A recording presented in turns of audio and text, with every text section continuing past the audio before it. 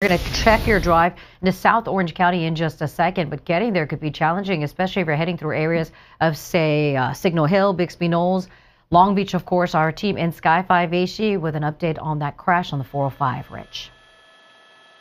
Yeah, it's certainly going to be a tough ride here on the northbound side of the 405 as you approach the 710. You see CHP putting out the flare patterns here, and they have actually released a few more lanes here. So a little bit of good news there for the northbound side, or the main lines of the northbound 405. The transition will still be blocked here. You can see that SUV that went across all lanes before slamming into the embankment. We may have had two separate crashes here over the span of the last 30 minutes, and you can see the slowing there on the northbound 710 to the northbound 405, and the backup on the 405 is as far back as Atlantic at this point. Ginger. And I said into Orange County, out of Orange County, up in towards areas of Long Beach, 405 freeway heading north. We appreciate you guys getting us that updated look, and man, that does look tough, whether it's two separate crashes or not. One happened, the report 454, another one coming in at about 5:15.